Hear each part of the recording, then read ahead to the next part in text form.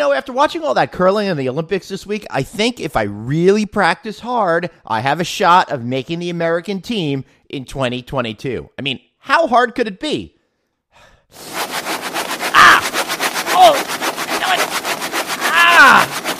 it. Well, maybe I better just stick to watching the Olympics. Do you live, eat, and sleep the hotel industry? Looking to brush up on your game? You've come to the right place. Welcome to No Vacancy, the hospitality industry's #1 podcast, with your host, Glenn Hausman.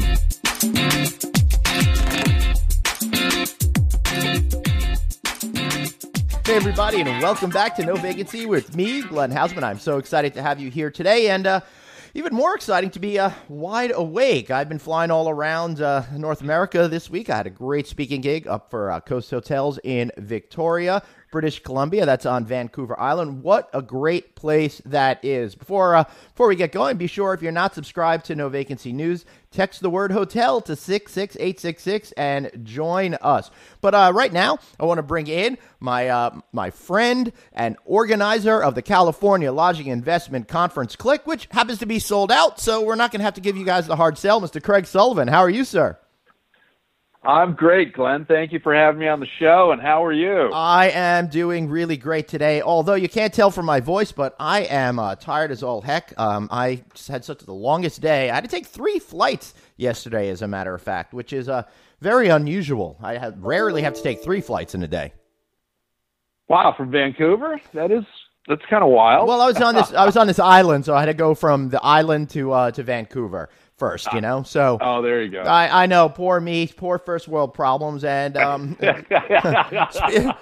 speaking of issues and problems out there, guys, if you're not out there maximizing your revenue at hotels, well, I got a great idea. Why don't you check out the good folks at Duetto? This show is indeed brought to you in part by Duetto, but I love these folks because they are helping hoteliers make much money.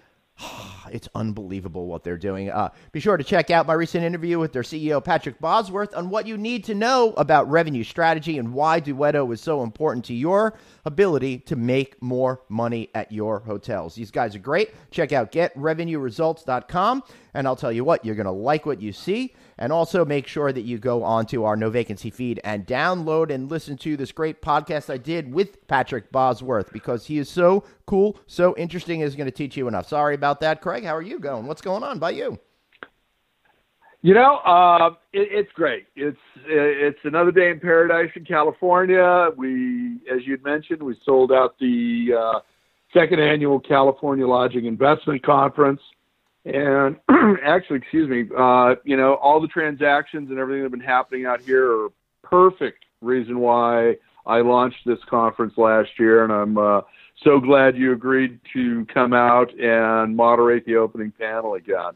I don't know if you know this or not, but we had a record hotel sales in LA County alone last year of $1.7 billion. And that's B as in big bucks. Wow, that's pretty unbelievable. Now, I want to talk all about what you're seeing in California and stuff, but before we get into that, I need to ask I need to ask you an important question. So I think we're going to play a brand new game today, and I'm going to call it Who's the Jerk? Okay. All right, so who's the jerk? All right. I'm making this up as we go, so if you're offended by this, sorry. I apologize for it in advance. No, I don't, because I want to know who's the jerk. Okay, so I'm in Victoria Island, right? And we're going to take this flight over to Vancouver. Now, the flight time is an incredible 14 minutes. And by the way, I got 4 frequent flyer miles. So thank you, Delta, for that. 4 frequent flyer miles. I'll be going to Hawaii any day now with flights like that. So we're getting ready for this big old 14-minute flight that we got to take. And, of course, there's a delay that lasts, so we're stuck on the runway longer than the entire flight time, which is so hard because the flight's only 14 minutes, right?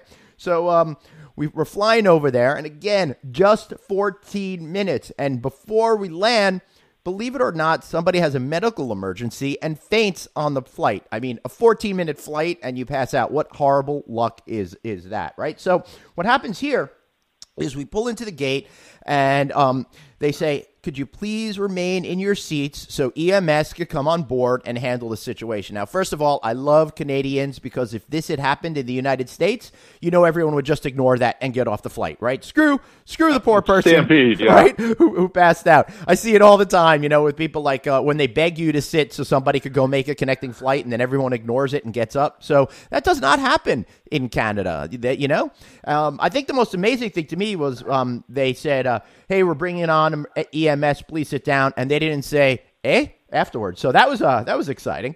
So they bring they bring on the EMS people who took like 5 minutes to get onto the plane once we landed. And they said that, the door was open. They said, sit. It took 5 minutes from that point for EMS to get on the plane. Meanwhile, we're all just sitting there. Now, mind you, this is a small plane, and this particular individual was towards the back of the plane who had this situation. So we're sitting there. The EMS finally gets on board. They go to the back. They start talking to her, and Craig, I'm not joking. They're sitting there doing all of the stuff that they have to do for like 10 minutes long, right? And everybody is starting to get anxious. They all have connecting flights. So the flight attendant comes on, and she's like, the airport has been notified, so don't worry. But people are getting more anxious because I think you and I both know that she's full of something over there because, no one's going to hold a flight for somebody who got stuck, right? So, I find that amazing. So this one dude who's in front of me says, hey, can't we just get off now? Nothing's happening. And they're like, no, you have to stay seated. But they're like, but the airlines are not going to wait for us. You told us that they're going to wait for us. I don't think that they're going to wait for us. Did they actually tell you they're going to hold all of the flights for all of the people here to connect? And she had to admit, no, well, we didn't really know that, but we're sure that they will. And we're like, who does that? Who holds international flights for one passenger? The answer, nobody. Okay. So nobody. Everybody's getting really restless. This woman is not having an emergency of a life-threatening nature, right?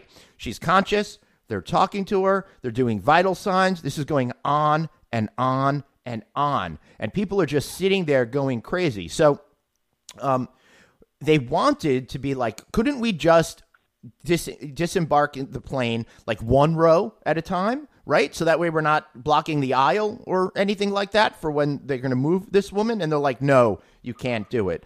So we sat for a total of 25 minutes on the ground with the door open with them dealing with this woman who then just walked off the plane first because she was healthy enough to do that. So who's the jerk? Okay, Craig, I got to ask you, is it the passengers who wanted to get off the plane, or is it the airline for not allowing people to get off the plane? You got this medical emergency as a twist. We all want to do the right thing as human beings, but what do you think? Well, I'm going to have to give you the diplomatic answer on that. I think it's a blending of both. I think if it was life-threatening, all of a sudden everybody, would dial it back, right, not worry about it. That person's condition outweighs everything else. Mm-hmm.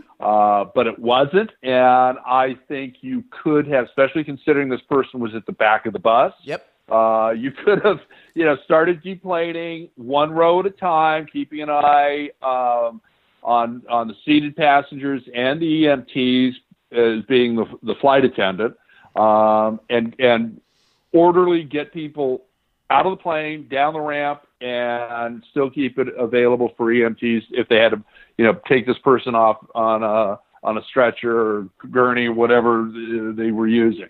So I think it's a combination of the two. Yeah. And I think, you probably had a twin engine prop airplane that held anywhere from 24 to 36 people. Yep. And now you've got, let's say, 35 out of the 36 all missed their plane. Yep. Not good customer relations at all. I think there was a way to handle it, especially considering it wasn't life-threatening. Well, now, right. Granted, when the EMTs came on board, nobody had any idea. But, their triage system is pretty darn good. So I'm sure that they figured it out. It wasn't life-threatening within the first 5, possibly 10 minutes, and that's a long period of time, I think. Probably less than 5. I'd say more like, probably 30 seconds or so. I think they figured out that it wasn't life-threatening, And they were just sitting there taking their time, going through all the procedures that they had to do. So, yeah, I think you're right. I think the answer is it's a little bit of, everybody. The airline was kind of being a little bit of jerky, and the passengers were being a little bit jerky because they wanted to get on with their lives. But it's hard. It's really hard to tell. And I just so everybody knows, don't worry, I made my flight in time. So I was very excited about that. Although, Craig, I did suffer some. I did not get to have a proper lunch. I had to eat a sandwich on the Delta plane. So that was a little sad for me. Oh, that is bad. Yeah.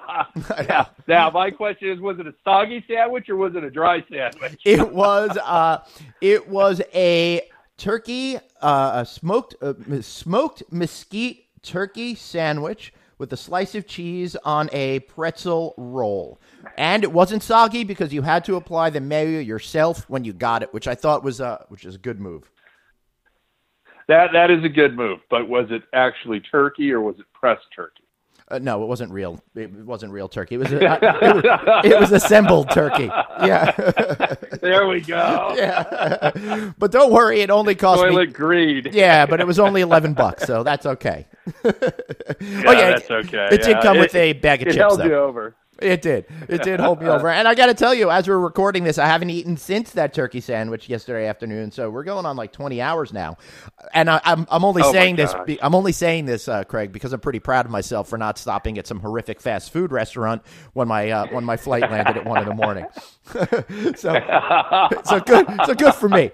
But other things about that is good. I'm proud of you. Yeah, thank you. Other things about a 14-minute flight that I thought was hysterical, especially in Canada, they do all the announcements in English, and then they do the announcement in French, right?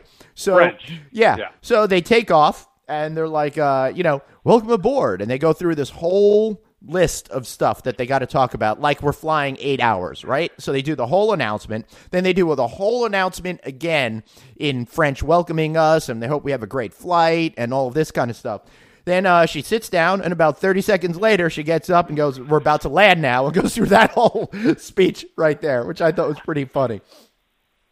That is funny. Yeah. That is funny.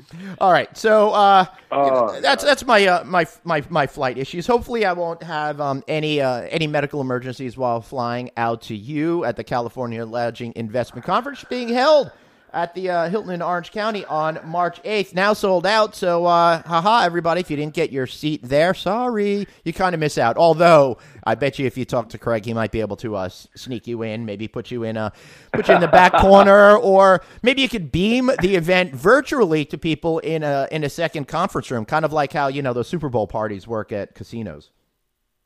There we go. Yeah, I like that idea. There we go. So what's going on in California? I think we'll have the camera crews up there. Yeah. So what's going on in California now with the hotel market? Let's get into that. We're having a prolonged up cycle right now in California. I mean, we've got, like I said, we hit a record amount of sales in LA County alone for $1.7 billion. That was an increase of $345 million over 2016. Median price per key jumped to $127,211. It broke last year's record at $120. So I think we're doing well. We got a lot of construction going on, and right now it is mainly select service, boutique hotels. You're not seeing any real big resorts. San Francisco, I mean, it's still well over $1 million a key to build a hotel in San Francisco proper, which, I think, adaptive reuse or find an older boutique hotel and redo it makes a lot more sense in that particular market. But we've got a lot of construction going on. There's a lot of renovation going on in the Anaheim resort area, of course. I mean, I think you and I will be camped out for weeks ahead of the Star Wars land opening, so that we can be the first ones in there. Honestly, I'm just sticking around in California after the CLIC conference on March 8th and camping out at the Disneyland entrance for the next year and a half, so I could be the first guy. There you go. I like that. Well, I'll tell you what, we can rotate who's in line. Okay, that's a good idea. So that way I could still be sure to go and do responsibilities I have, like being at the AHOA conference March 27th through 30th. Where I'm happy to say No Vacancy is the official podcast, and we'll be broadcasting live from the AHOA Convention and Trade Show, which is the largest hospitality convention in the world. And I'll be there, Craig, capturing stories and advice from thousands living out the American dream every day, including some of the biggest in the industry, and also thanks to Red Roof Inn for sponsoring the podcast booth, which is going to be pretty awesome. All right, so let's get down to the nitty-gritty. Let's get the show back on the road. Let's go back to the California hotel market, although I could talk about Star Wars all day long and sneaking in plugs. There you go. Yeah. But you know what? Red Roof's a great group, and they've been one of the original sponsors of the CLIC conference as well, so I know they're taking very good care of you, and I've been trying to rearrange my schedule so I can get to DC for the AHOA conference as well. Oh, that'd be great. I think it's an important conference, and it's just a tremendous conference to go to when you've got the opportunity to attend that conference. Yeah, for sure. I'm pretty excited to be going there myself, and I love that it's outside Washington D.C. and we're gonna have all this recording gear and stuff, and I can actually drive down there, which is really terrific, instead of having to take an airplane.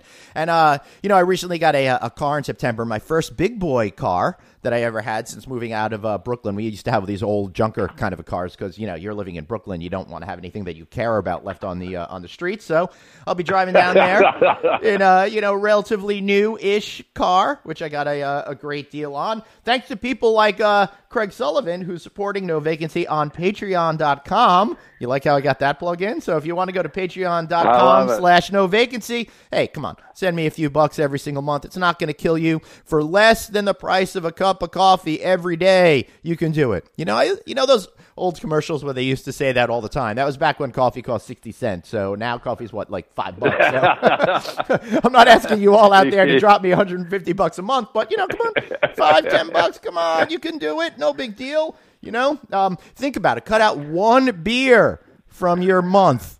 You'll help your waistline. You'll help me, and it'll be great. Man, I am full of the shameless plugs today, there, Craig. Yeah, but you know what? No Vacancy serves a great purpose in our community, and I'm going to plug you now. Thank you. I listen on a regular basis. And there are times on the weekend where I will binge 2 or 3 episodes. I put it up on the television and listen to you throughout the house. And then you catch up on your videos that you're posting and those short interviews that you do. And you always pass along great information. And that's why I think the industry should support you, and I thank you, and you're one of 2 people that are responsible for me doing a radio show. So that's awesome. Yeah, no. Speaking of the other person, be sure you connect with Rad Gantos, who's your co-host on the California. Why am I totally blanking on the name of your show? You plug your show right now, real quick, on octalkradio.net. Check out California. Check out California. Yes. Check out California. It is on hotels, tourism, and travel into the Golden State, from Eureka to San Diego and from Malibu to Fontana. So we have a lot of fun with that. And like Glenn, we're always looking for guests to be on there. And you can reach me through octalkradio.net to be a guest on the show. And, why don't you just give us your address, too, in case any admirers want to drop by at 4 a.m. No, I'll let you do that. Yeah. That'd be rather gauche if I did it. All right. So at some point, we got to continue talking about the California hotel market. Okay. So the price per key keeps how about going. Kimpton? Yeah, but let me launch it up by saying the price per key, it keeps rising in terms of the purchase of hotels, the real estate cycle that's happening right now. And also we've got that scenario of it's getting more expensive to build hotels out there. So I want to know what your thoughts are on that, and then let's go into what you want to talk about with Kimpton. Dirt costs, entitlement costs, it's a floating scale, and it's going up. It's not coming down. And then, because of some of the tragedies that we've had this year, Texas, Florida, Puerto Rico, and part of the South that we're all battered with these tropical storms and hurricanes. We're having a bigger issue right now in California, keeping skilled labor here to build hotels, hospitals, multifamily, office buildings, all of it. Your labor costs are jumping dramatically. Material costs, steel's always going up, and it's gotten more expensive. So, what I would suggest is, if you've got numbers from a few months ago, that you grind them again and get them updated. Oh boy! Because you could have a huge increase, and all of a sudden you've got a bigger gap between your construction financing and the actual cost of the project. Now, part of saying that with the lenders that we have involved with the California Lodging Investment Conference, we've got guys that specialize in construction loans. We've got guys that do mezz debt.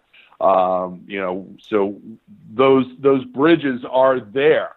Financing is still really good. Interest rates are historically still low.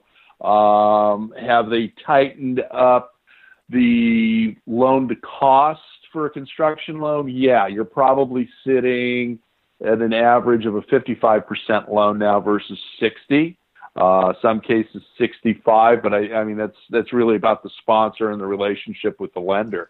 So we're still having we still got more demand than we've got supply.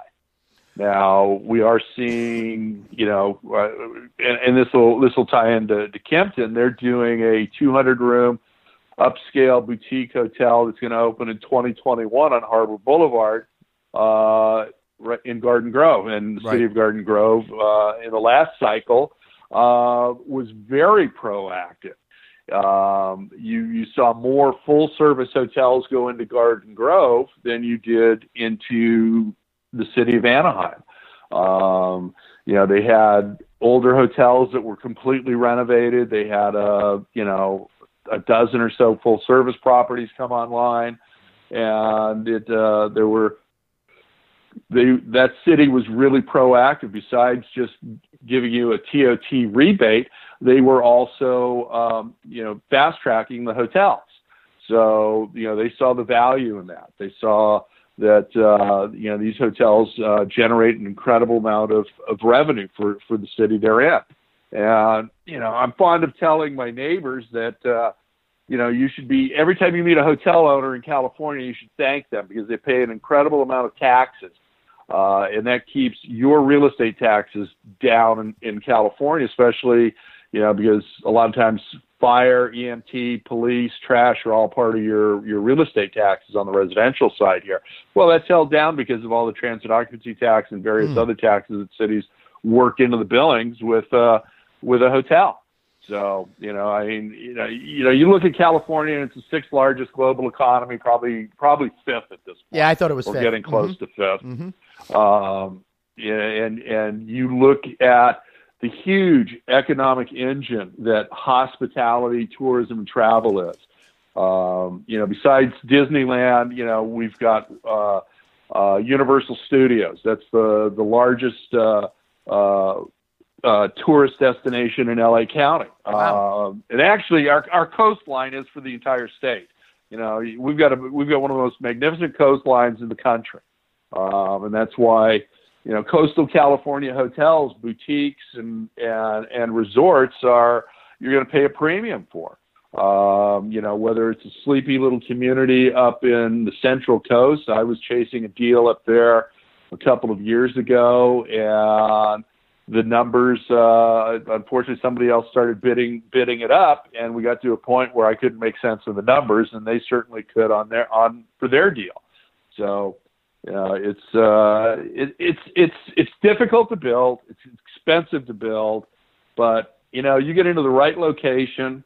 You've got a home run. You've got a generational hold in some cases.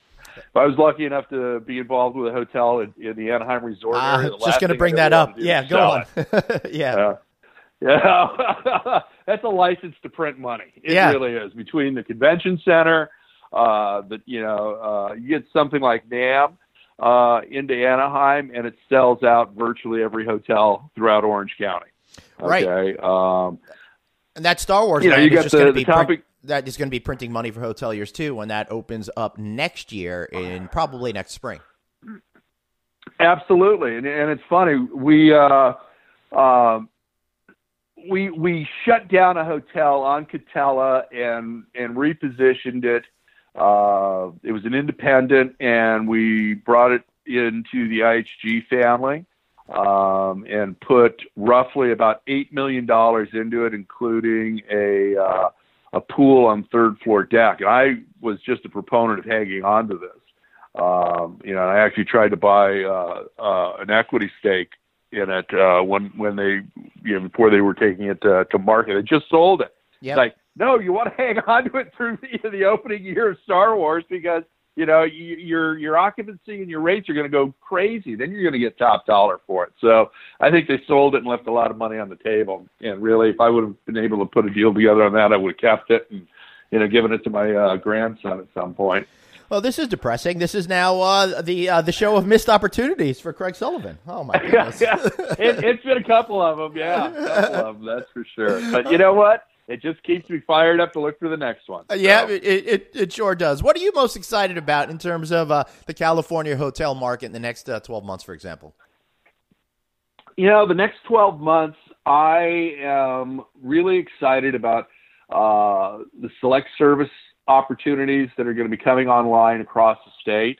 There's some projects in downtown LA that would be an opportunity for a Hyatt-centric with a mixed use opportunity there.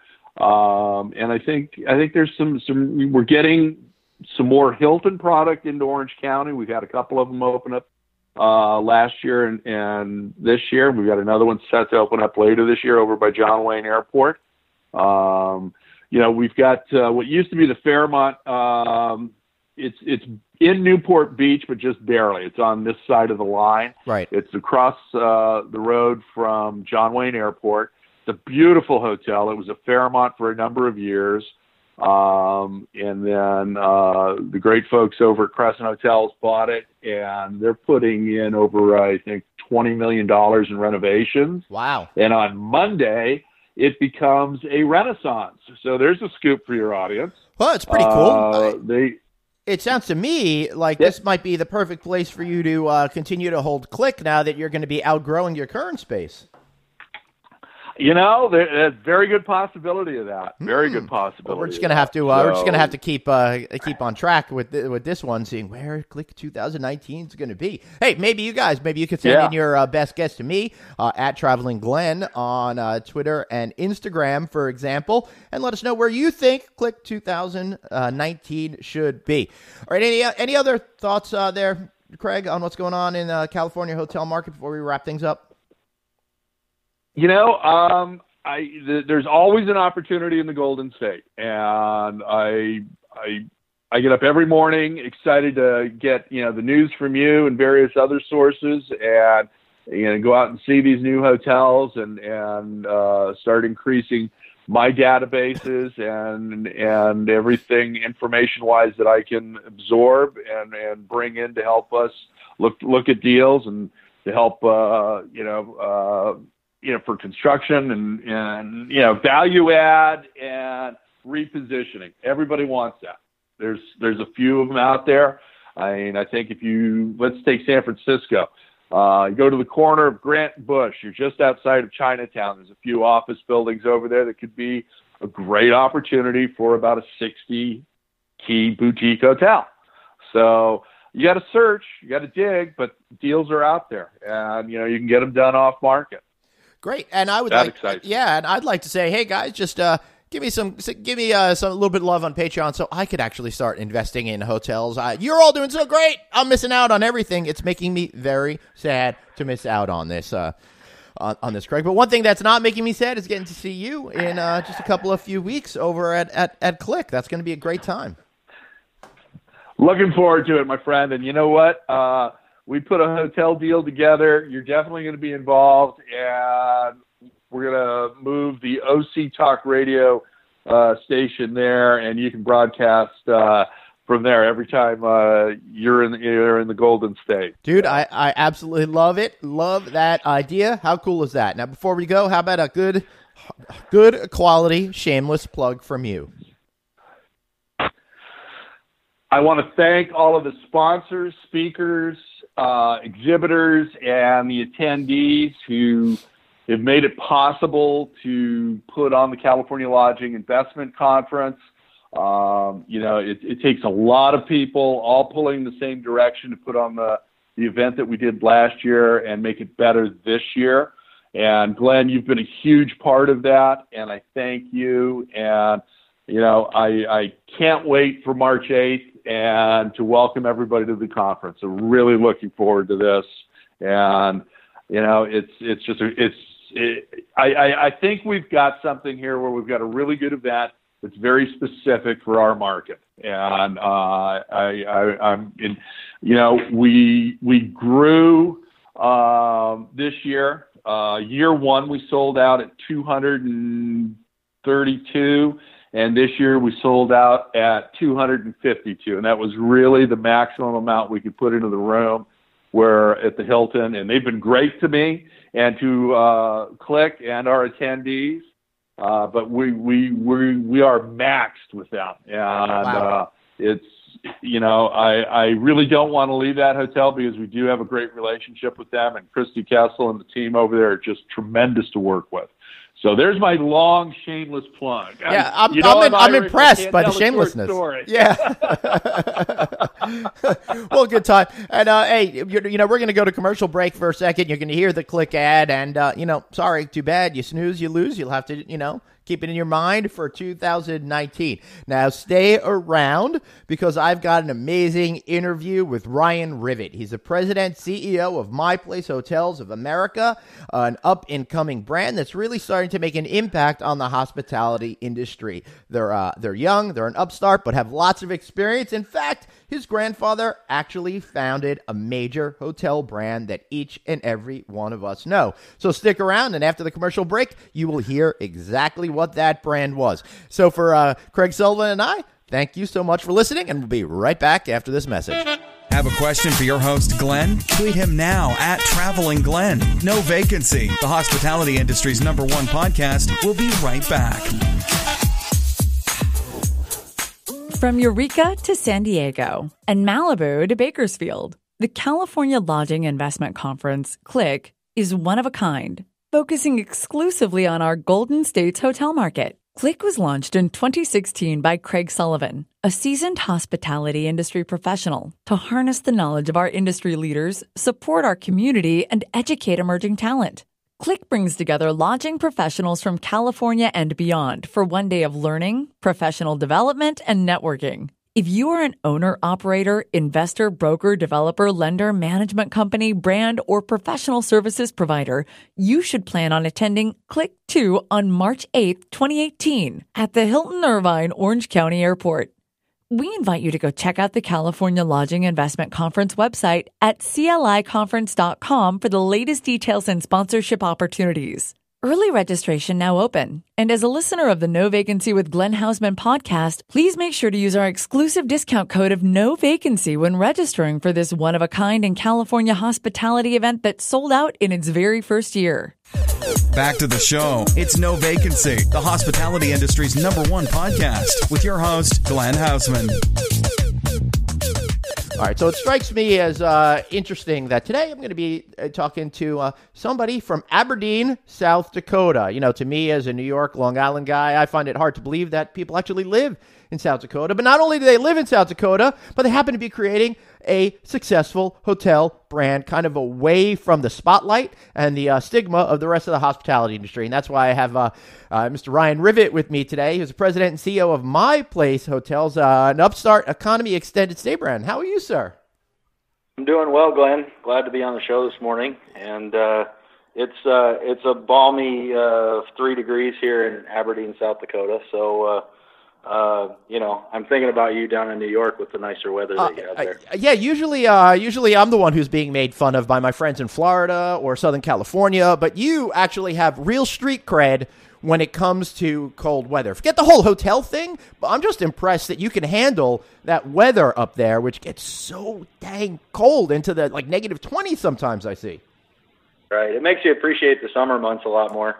And we certainly offset the lack of outdoor activities in the winter with a lot of things happening during the summer. We don't spend much time inside. In fact, we've got a nice courtyard outside of our office, and you pretty commonly find people sitting out there during the summertime working and having meetings and things just to offset all the time we spend indoors during the off months. So. Yeah, and not to ruin the mystery of life over here at the No Vacancy News and podcast, but when the weather gets warm, I love sitting in the backyard, sitting at my table, and doing all of my work from there because outdoors is just the best. But Ryan, you're up there, you're in South Dakota, you're kind of separated from everybody. Well, of course, you're all connected because of the internet and airplanes and stuff like that. But it strikes me, and I start to wonder: are you crazy or are you completely sane when it comes to trying to create an exciting new hotel brand, going up against all these massive companies that are all consolidating and become big giant monsters? And here you are all the way out there with 30-something hotels under My Place, under the My Place banner. What were you thinking starting this thing? Well, I think it's a lot of the conversation that led up to starting My Place went back to our roots. And so as you talk about Aberdeen and you talk about family business, as you mentioned in the introduction, this is a legacy to some degree for us. My partner in My Place and my grandfather, Ron Rivett, was co-founder of Super 8 Motels in 1973. Yep. Right here in Aberdeen. And in fact, we still own the very first Super 8 motel here in Aberdeen and operate it. And it's still a Super 8 today? Absolutely. That is so cool. And it will, as far as we can control, it'll remain a Super 8 for as long as they leave it in there. For a number of reasons. One, it still operates very well, and two, there's some sentimental value involved in that. So when we look back to our roots in the hospitality industry, we grew Super 8 here, and I say we rather loosely as I wasn't around for the first period of it, but growing Super 8 from the first property here in 1973 to just under 1,100 properties in the chain at the time the franchise company was sold in 1993 was really quite an undertaking and a great success. I mean, to be able to take a small town, 25,000 people in the middle of the country, and generate a corporate structure of 400 or 500 individuals at any given time, and a growth in many of the initial 10 years of operations there, or 20 years of franchising, 150 to 200 franchises sold a year. That's incredible. It's pretty phenomenal.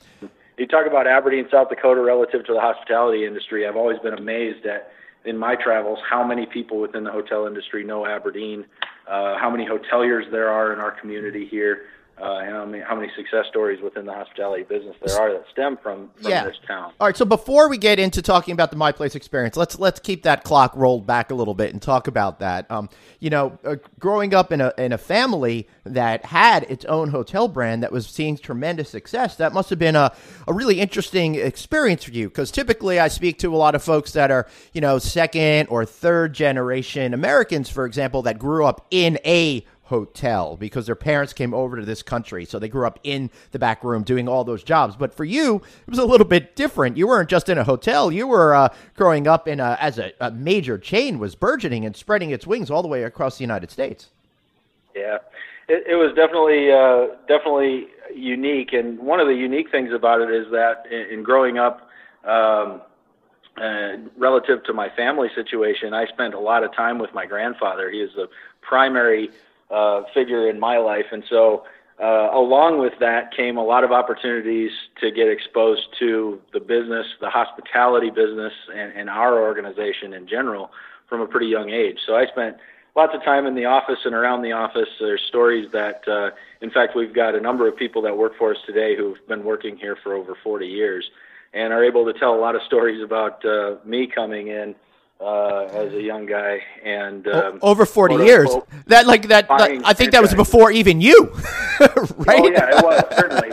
There's some definite loyalty within the ranks of our organization here, and so it really, the business we're in today is really a lot of continuation of what was started in 1973, although we've gone through a lot of changes as an organization, of course, growing Super 8 to that level, then selling the franchise company, but remaining in the hospitality business as a vertically integrated group of companies and developing hotels of all major brands for a period of 20 years. Right. That's really the different boxes on the timeline that led us up to where we're at today.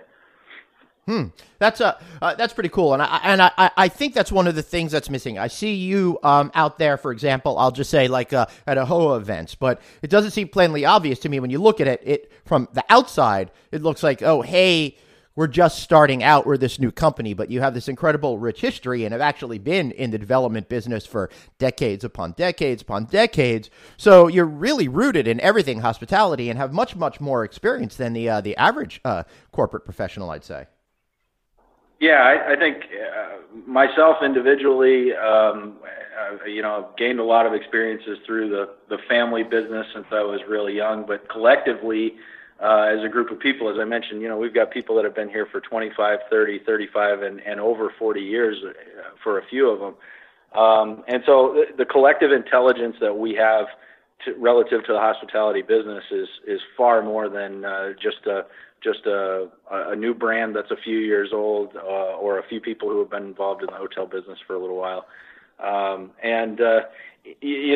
Really the organization that we have here is substantially larger than what most would expect, as you said.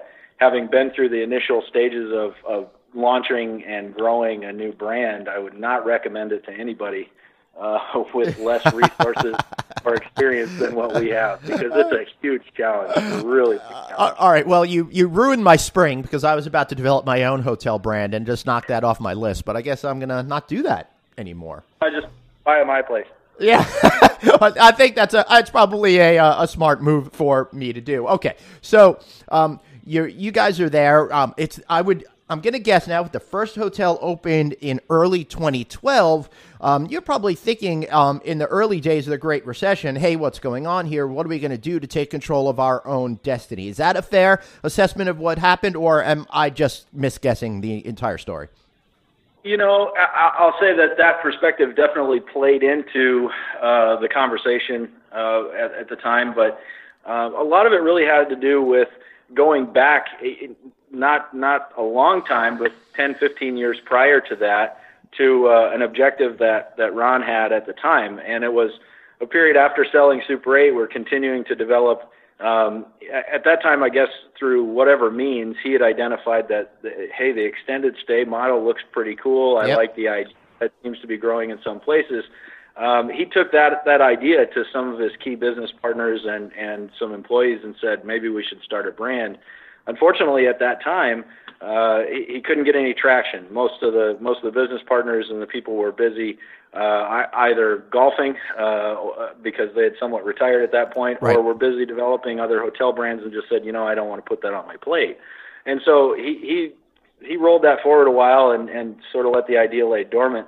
I entered the business in 2005 and started working in development and construction, and then progressively took over some more responsibilities in different areas of the corporate structure. And so in 2011, a conversation over dinner, he brought that up again, and almost verbatim, I could say what he said is, I had this idea 15 years ago or so, couldn't get any traction with any of the other guys with it, but you're here now and you don't have a choice. So that was pretty much the way it went. It was fairly simple to begin with, and after that it was, what I think we need to do is we need to go back to our economy, or he often refers to the economy segment as the old timers do, the budget brand, and look at operating a hotel efficiently, look at bringing back bottom line to our hotel operations, look at better franchise practices, and so all of those things that were key fundamentals in growing the Super 8 brand as successfully as they did could be rolled forward into our current organization, which really very much resembles what it was before, only scaled down a bit at that time. And so, you know, those were the fundamentals of here's what we should get started on, and then beyond that it was, why don't you go out and take a look at everything and figure out a plan and come up with a name, and let's see what we can get done. And so it really just sort of developed from there as we studied the industry, studied the competitors, and identified a niche space in the industry today that was relatively underserved and really pretty much vacant at that time, right? Relative to what we want to do, and continues primarily to be vacant now, other than my place growing. Well, I am unabashedly in love with the extended stay product and the opportunity I think it has for hoteliers. And you were definitely way ahead of a lot of different folks when creating this particular brand and this particular point of view. I see the major hotel brands since then have caught on to it, and they're trying to copy what you're doing. Maybe not in the economy extended stay segment, but they're definitely focused on it and trying to acquire brands that will compete more head to head against you. But the other thing that you're doing is, you're not out there trying to build hotels in the biggest cities around the country. I mean, you're in Aberdeen; it's a small city, and that seems to be a model that seems to be working for you, and an area that the major hotel brands seem to be ignoring. So you're in like Billings, Montana, and Missoula, Montana, Grand Forks, North Dakota, Lubbock, Texas, West Valley City, Utah. A lot of cities that I've heard of, but never have had the chance to experience myself. Do you think that small town look has given you a strategic advantage? Possibly. I think in a lot of ways, like you said, there's not as much attention being paid to those secondary and tertiary markets as there is to the primary markets in recent times. And really, we didn't set out to be a small market or secondary and tertiary brand. Right. Just those are markets that we're comfortable in. They're also markets that we identified on an individual basis opportunity in. At the present time and in 2018, we'll see My Place hotels open in several more primary markets, which is also exciting for us. It's really diversifying the portfolio and the demand profile for My Place as a chain. I think you're looking at Colorado Springs, North Las Vegas, a couple of more cities that people are more familiar with. Sure, yeah, and some others. The Chicagoland area. Ooh, nice. We're opening up in. Indianapolis is another project that's terrific. Getting ready to go hard here in the next 60 days or so. Wixom, Michigan, again, another small community, but really part of the greater Detroit area, which is really starting to come back, by the way. We're pretty excited about that area. And so, I think what we're seeing is a little bit more maturity in the brand as we enter 2018, where the barriers to entry in larger markets relative to our platform are starting to match up real well. And by that I mean, we designed My Place as a 64-unit prototype, and one of the key factors in doing that was identifying that there are a lot of communities, a lot of hotel submarkets where there are small pieces of land, 1 to 1.5 acre sites that the bigger brands generally can't fit on because of their demand requirements for larger room counts. And so we said, hey, if we design this this efficient model, this space efficient model, we can go into large markets where many of our competitors can't get into and establish our niche right there just by virtue of being small enough to fit on some of the sites. So, that's been exciting to see that play out in some of the larger markets here in the last 12 months or so. That's pretty. That's pretty cool that you're doing it. And you definitely seem to have momentum behind you at this point. I want to talk about that momentum, but I do want to talk about what those initial days were like when you were tasked. You were tasked with having to bring this brand to life. How do you convince those first people to make that investment in you and a brand that nobody's heard of because it doesn't yet exist? I'll say it didn't take a whole lot of convincing. In fact, the first franchisees coming into the chain reached out to us. Wow. Spent time in the first few phone calls or the first few meetings. It was amazing to hear people selling us on the concept that we had created. And that really continues to be the case today. There are a lot of people coming in that say, yeah, I've been watching you and what you guys are doing is refreshing. I like the idea. I think that this might fit really well in this location and here's why. That's the nature of the conversations remaining today. But initially, for us, opened the first property in February of 2012. From February of 12 until January 1st of 14, we built 5 properties. We built those within our own organization, constructed them, developed them, and managed them within our management company. And so, we're owner-operators effectively, and that's the way we decided to prove the concept of the brand. And at our core, that's really what we are. That's what we like to refer to ourselves as hotel operators. That's where we've always been the most successful. We've always been the most profitable, and really the core of the hotel franchise brand, the development model, everything really rolls up to how well the operations are doing. And so our objective was to build them, make sure that we could build them for a sustainable cost, to operate them and make sure that the operating concept made sense, that the consumers received the marketing of the property well, and that really organically we could capture some demand in the markets we went into. And so in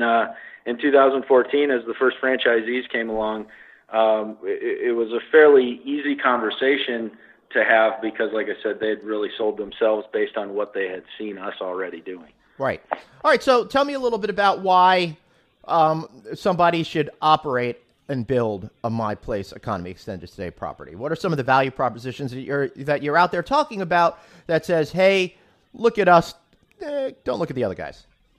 Sure. Well, I think, to begin with, what we've designed is a very reasonably sized investment. Mm-hmm. In a world where the other competitive hotel brands and the major development within our industry is all individual properties requiring an investment of $10, $12, $15 million. We've designed something that is much more reasonable scale. Right. And so it's an opportunity for a lot of investors, a lot of developer owner operators to either enter the hotel industry or to diversify their portfolio both geographically and from an offering standpoint. And so, I think we hang our hat on that a lot, that we've created a very well balanced concept here from, hey, let's spend round about $5 million in each location as opposed to spending 10 or 12 million in each location. Granted, we have less units, but we've designed a much more efficient operating concept that to some degree is inherent with the extended stay model, but also has a lot to do with how we've designed the operating platform, the training, the marketing perspectives as we've designed them as owner operators. So it's very easy to pass on to franchisees and for them to execute on. Right. It's that market. I think it's that marketing and sales thing, which is more of the challenge than the how many full-time employees you're going to have, because the extended stay model is really geared towards having a very, very scaled down number of FTEs. Typically, it's just a few people to run the front desk, operate the hotel. Housekeeping doesn't have to be as extensive. I don't know your brand familiar enough, but I'm going to guess that you don't have daily housekeeping. It's probably every 4 or 5 days. Is that correct? Yeah, that's the basic concept, and of course we offer daily housekeeping upon request. So it's a matter of servicing the guest, but as a standard, you find most people, and I mean myself included, I check into a hotel, I put the do not disturb sign on the door, and don't really want anybody in my room while I'm there. It's so true. And you know what, Ryan? I got to tell you, I used to be like, what? They're going to not clean my room today? And then I realized, you know what? I don't care. It doesn't make a difference. In fact, I like the heightened level of privacy, especially in this day and age. And honestly, if I have to take an evaluation of who I am completely as a human being, I'm not changing my sheets every day at home, let alone, even every 4 or 5 days. So it doesn't make sense in a lot of ways. So I'm starting to think customers in general are coming around to the idea that you don't need that, and you'd rather see different amenities or a lower price point for entry. Right. Well, and that's a huge weakness within the extended stay segment, and also a huge opportunity for us, and that is educating the consumer on extended stay. Amazingly enough, as much as the extended stay segment has grown in recent years, the last 10, 12 years, we've also seen that the consumer remains widely uninformed of what the core concepts and value proposition of extended stay is. And so, one thing that a lot of extended stay properties, look towards is getting a real high volume of long-term staying guests. We focus on a more balanced matrix of long-term and short-term guests, so that we can, one, get as many people through the door as possible to continue creating loyalty, but also to balance the XPAR along with revenue maximization. So, get the extended stay guests through the doors to the point where you're covering your expenses, and then use the rest of that demand to maximize your revenue. And that's where extended stay really performs well also, that you have some more flexibility within the rate structure relative to levels of occupancy on a daily basis. Yeah, and I'm also going to go out on a limb here and say that I think when the average consumer who discovers the extended stay product, say they may inadvertently stay at one of your hotels without understanding what extended stay is, when they see the in-room amenities and the experience that they could have with an extended stay product, they suddenly like it a whole lot more, and I think they're more likely to return than if you had just a traditional hotel product, which I'm finding a lot more trouble differentiating between the different products I see out there in the market. Very, very true. And you find that as well, that it seems with the more products that come online in the select and limited service and, mid-scale, upper mid-scale segments, that it's tougher and tougher to differentiate from one brand to the other. And so the bigger differentiating point for the consumer these days is what we're seeing as we survey guests is their differentiation between a standard hotel and an extended stay hotel, which makes the extended stay all that much more attractive to them. Yeah, I agree. And I think that the hotel industry at large, and this is just a generalization, people listening out there, I think that there seems to be, even though swim lane seems to be the big phrase that we're seeing out there right now, each brand has to have a distinct lane and it cannot cross into the other brands. I think it is an industry, we've convinced ourselves that matters. Customers, I don't think, look at it that way. They don't really see the difference between a hotel that charges let's say $83 a night as opposed to $87 a night, but the major brands say those are two different hotel brands completely, right? But you can much more clearly understand the difference between the regular hotel and an extended stay hotel out there. But Ryan, I want to ask you, playing in the extended stay economy segment, what are some of the opportunities that you have there, and maybe what are some of the challenges that you experience there too? Well, I think the biggest challenge is really defining economy. The general perspective, I'd say more so in the franchise community than in the consumer-facing side of marketing for us. The economy is somewhat of a dirty word. The economy brands of old have reached the top of their bell curve, and in most cases are sliding down the other side relative to profitability or to quality or to many different factors. And so part of the challenge is convincing other people, the franchise community, that there's nothing wrong with this type of economy, that this is today's economy and it's something new. We commonly refer to my place as a mid-scale product at an economy price. Now, that really doesn't make any sense to the consumer because they don't look at hotels as mid-scale versus economy. They purely look at price, quality, review ratings, etc. But to the franchise community, that helps define a little bit what we're focused on. And so, those are some of the bigger challenges. I think the opportunities that lie in our path are that, like I just said, so many of our economy competitors across the country have stumbled a bit, and properties are getting old. Quality and consistency aren't as big of key factors in their offering and value proposition today. And so that gives us an opportunity to approach their guests as we enter a new market, by advertising a brand new product with a heightened level of quality. In many cases, $8, $10, $12, $15 a night more than what the economy competitors are charging. Right. At the same time, inherent to our niche, we can look at the newer upscale or upper mid-scale competitor in the market and say, hey, they have a nice property, good location, but we really have the same thing. We're just charging a lesser price for it. And we've shaved off a few of the amenities, some of the things that most people don't generally use when they stay at a hotel, and that's what really allows us to operate at those levels and offer that discount. And so, there's a lot of opportunity in that we, as my place, we can pull from both sides of our competitive set in each marketplace that we go into. And in many cases, there's equal opportunity there. In some places, we find more opportunity on the economy side. Some places, more opportunity on the upper mid-scale side. And so, the Highland Group, for instance, as they've evaluated extended stay, and in my conversations and work with Mark Skinner, he's defined my place in his mid-scale segment of his reports relative to quality and price point. We fit really well right there. And so it's somewhat of a conundrum as we've identified as economy. However, in today's world, price point and quality really puts us in the mid-scale or even upper mid-scale segment. Right. Okay. So first of all, conundrum, great word, love it. But so then why use economy at all? Why draw that line in the sand? Is it for the owners of the buildings, for the customers? What's your thought behind that? I think, conceptually is more for the customers.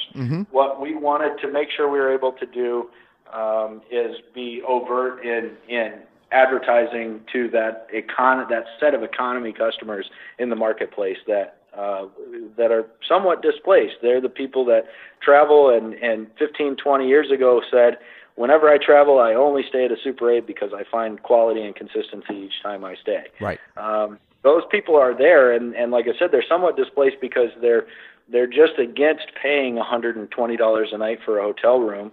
But at the same time, they're not the type of people that are willing to accept insufficient or subpar quality in the hotel that they go into. And so, as we started my place, we were really focused on that group of people as our primary demographic or our foundational demographic.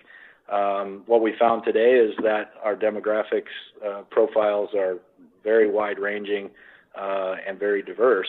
But we do see a lot of those people that we initially targeted in there. And I think the economy moniker really helped us with that initially. Today, is it as important? I'm not so sure. Right. I think as we establish ourselves more within the industry and in the consumer-facing distribution, it's probably something that could come off of the sign without very much impact. Yeah, I would think so. In fact, other brands that were playing in the economy space even tried to get away from the words economy or value entirely because they didn't find it necessary. But, before we wrap up here today, so what is it that you think your core customer is really looking at? And you said a wide demographic, but who is, if you put into a psychographic profile, their personality, how they view themselves, who is that particular customer?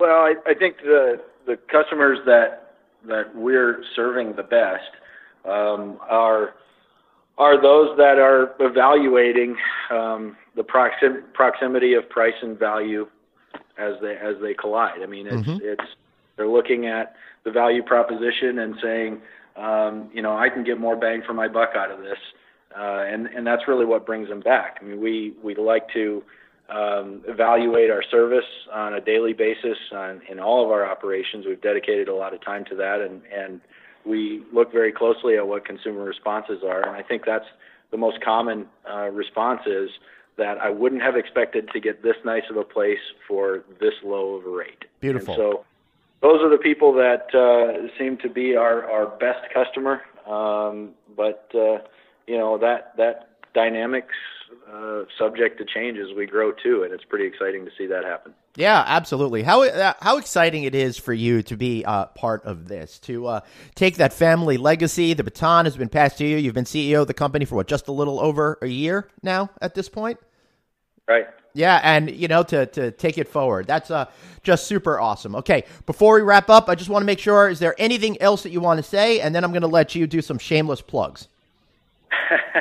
I don't think so. We really run the roadmap here, and so I appreciate you going through it from stem to stern to this point. Yeah, it was a really great story. Love hearing it. And now I want you to do the shameless plugs. I'll start you off. If you're interested in learning more about My Place from an ownership perspective, check out myplacehotels.com/franchising. Talk to the team over there, and they'll help figure it out. Now, how much more shameless can you get than I already have there, Ryan? Well, I'm not sure, but we're the rapid growth we're experiencing in My Place is going to put us in a lot more markets in the coming 12 months. You'll find us located next to your hotel, inevitably, so might as well buy the franchise before we end up next to you with somebody else. How shameless is that? I love it. That was beautiful. I'm going to take it and put it on a frame on my wall. It was awesome. we spend a lot of time and a lot of effort working to build relationships and to get people here to Aberdeen. Now, you might be apprehensive to come here during the winter months, but inevitably the people that come and visit us here to learn about us, learn who we are, end up buying a franchise. We have a 100% success rate to this point, and we'll continue that. So we look forward to visiting with anybody out there that has an interest in My Place, and really our objective is not to throw sales pitches or plugs out, but to introduce them to what we've created and the people who make it work, and develop relationship and ultimately partnership with our franchisees. Awesome. Well, I've had a great time talking to you, and I may make my way out to Aberdeen, but not until July. I'm sorry. Not going to happen. I'm having a hard enough time here in my 20-something degree level. I don't need to get involved in your negative 20 degree weather over there. But, thanks so much for being here with me today. Thank you. I was glad to spend the time. Yeah, I was too, and I want to thank everybody for listening to another episode of the No Vacancy podcast. What a fun topic that is. I really, truly believe, and you can check back in my catalog of shows to see my unabashed love of the extended stay segment and the service department segment too, because they are so interesting, they are growing, and to me, it's the big trend of 2017 and going into 2018 as we're experiencing it now. So thanks so much for listening. For me and Ryan, I want to thank you guys for being here today, and I'll be back next week. That is unless I decide to get some guts and travel to Aberdeen and probably freeze to death. Okay, guys, see you next week. Thanks for listening. Thanks so much for listening to No Vacancy, the hospitality industry's #1 podcast, with your host, Glenn Hausman, online at rouse.media, on Twitter at Traveling Glenn, and on Facebook.com/Glenn.Hausman. We'll catch you next time.